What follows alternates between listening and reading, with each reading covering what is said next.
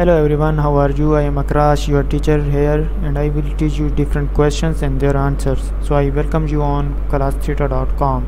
So our today's question is: Draw the Lewis structure for SeOF2 by following the octet rule on all atoms and then determine the ideal bonding angles of the central atom.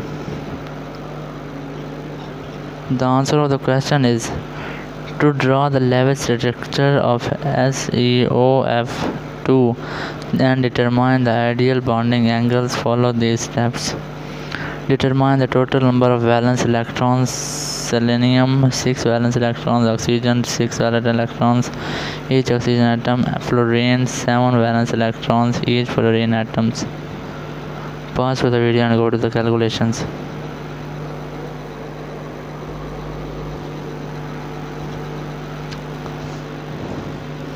So the ideal bonding angles for the central atom in SeOF2 are approximately 109.5, but the presence of the lone pair will slightly compress these angles.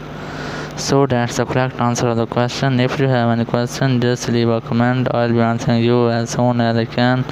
Thank you very much for watching the video. Please don't forget to like, share and subscribe our channel. Until next question, bye bye.